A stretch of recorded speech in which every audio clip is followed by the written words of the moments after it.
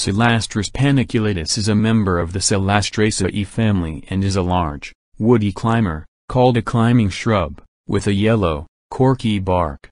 It grows throughout India, and has been reported to grow as tall as almost 2,000 meters.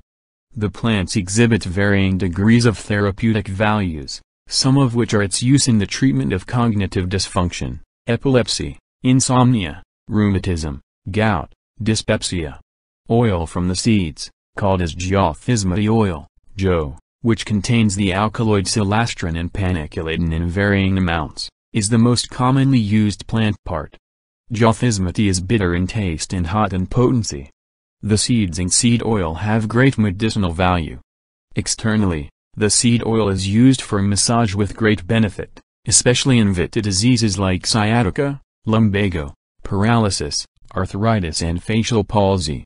This has been in use in indigenous medicinal systems for centuries with known brain-stimulating and antioxidant effects, and hence its effect was tested against immobilization-induced stress in albino mice.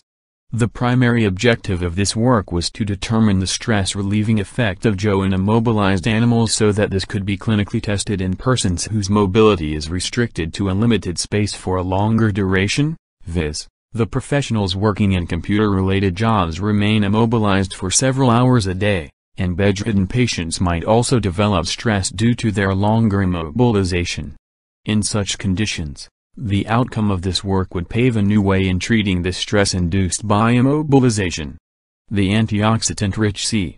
paniculatus seed oil, Jo, was found to be efficient against immobilization stress induced in the groups of animals. It was more pronounced in case of the animals receiving chronic immobilization stress. In acute stress, the reversal of the conditions was recorded within 24 hours and the effects were dose-dependent. Increase in the dosage increased the activity. Several works need to be carried out to ascertain the molecular mechanism of stress release in the case of immobilization stress and develop a new therapeutic molecule using Jo oil.